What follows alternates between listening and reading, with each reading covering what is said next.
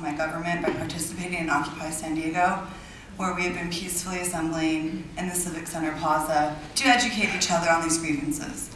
Last week, our peaceful assembly was raided by the San Diego Police Department and the San Diego County Sheriff. I was arrested along with 50 other protesters that night. My charges are excessive noise and unlawful assembly. I was shackled and put in a small van with 13 other girls who were also shackled. We sat in that van for 3 hours while many of us continuously asked for a bathroom and water. We were told there was no bathroom facilities for us to use and we were not going to be given water, and we were told if we had to go to the bathroom, we could go ahead and go in the van, which 3 girls did do, and I was forced to sit in that van for 3 hours smelling their feces and urine.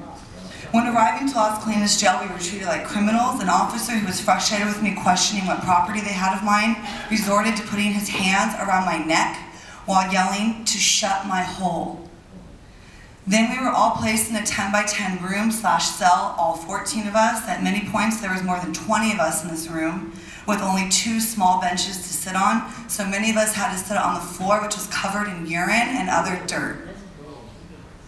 I was booked at 5:30 a.m. and released at 6 p.m. For 12 hours, I was locked in this room, denied very basics such as cups for water and toilet paper and clean air. The only way to get water in these holding rooms is by the sink attached to the toilet. So without a cup, you have to lean over and put your mouth really close to where people go to the bathroom. When I entered the room, there were no cups. For 5 hours, I asked for a cup.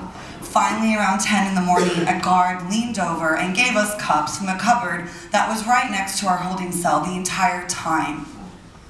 Similar situations carried on throughout the day for things like toilet paper or hand soap. Occupy San Diego has been accused of being unsanitary and creating fire hazards many times. Having 20 girls locked in a 10-by-10 room for 12+ hours seemed like a fire hazard to me.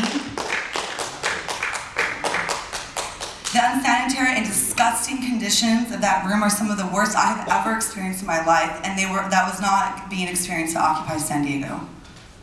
In our court of law, we are supposed to be innocent until proven guilty. Last week, I was treated like a criminal for being detained while peacefully assembling to redress grievances with my government. Forget the fact that what I was doing was not even a crime, but at the very least, I have not even had my day in court yet and have already been treated as though I am guilty.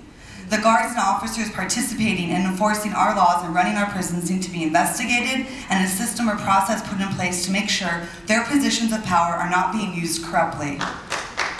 What happened to innocent until proven guilty?